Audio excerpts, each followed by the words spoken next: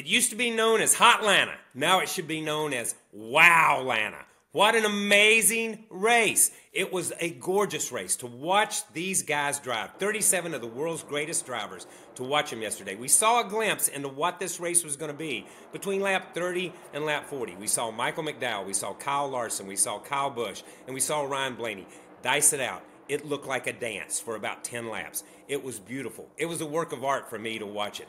That was a glimpse in where the race was going to go. Yeah, there were some accidents. Yes, there were some things that went on. But when it came down to that last lap, we do not have this finish without this next-gen car. This next-gen car is what made this finish possible.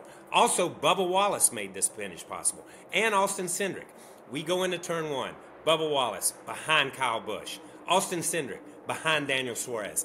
They get a run. They get a run. They get a run.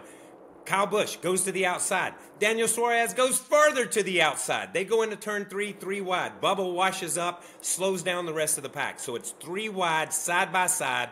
And with this car, because of the aerodynamics that we all complain about, they stall out and they come to the line side by side. 0.003 thousandths of a second. You could throw a blanket over them. That's it. Nobody knew. Everybody called it wrong if you listen to the radio or watching it on TV. Everyone called it wrong.